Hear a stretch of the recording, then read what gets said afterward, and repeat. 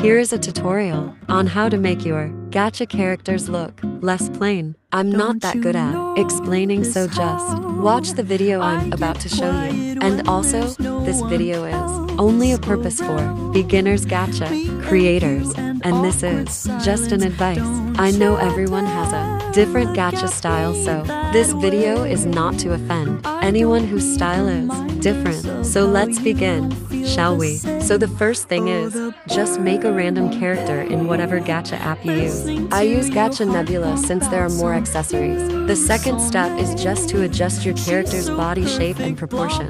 This will make your characters look more normal and perfect instead of looking like a chibi character. But don't worry, if you like it with the head being big and a small body, it's totally fine. After adjusting the body shape, you can continue on with the face and the hair. Make the face into your liking by using the adjustments the way you like to use it. Just a small advice to not make the eyes too high up and the mouth very down below. And don't forget about your character's nose. Also for hair, add some shading into the back hair by making it a darker color. And for the front hair, use the ahoj to make small highlights in the hair. The next step is basically more shading and detail to the character's hair by using the accessories in the hat section. Use any accessory that you think is perfect for your character, and then color the accessory into the same color as your character's hair. Just add some lighter and darker colors into it so it'll look more detailed. The accessories are completely up to your choosing.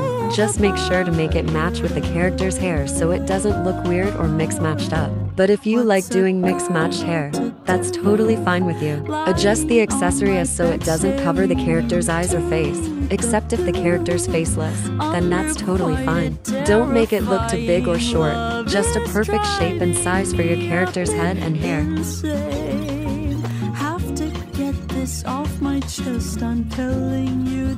Here is another advice for making fandom characters like Boyfriend to Death, Tad, Helluva Boss, My Hero Academia, and a lot more. My tip is to make the character's face and outfit look more detailed and add in more accessories and clothes features into the characters. It may not be canon to what the characters look like in the fandom, but it'll make the character in gacha look more realistic and nicer for videos or skits you can make.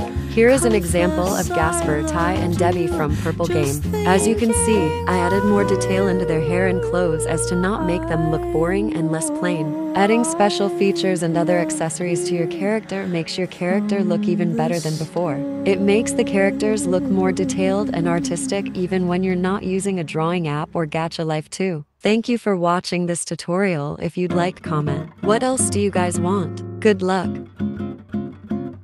Don't you know?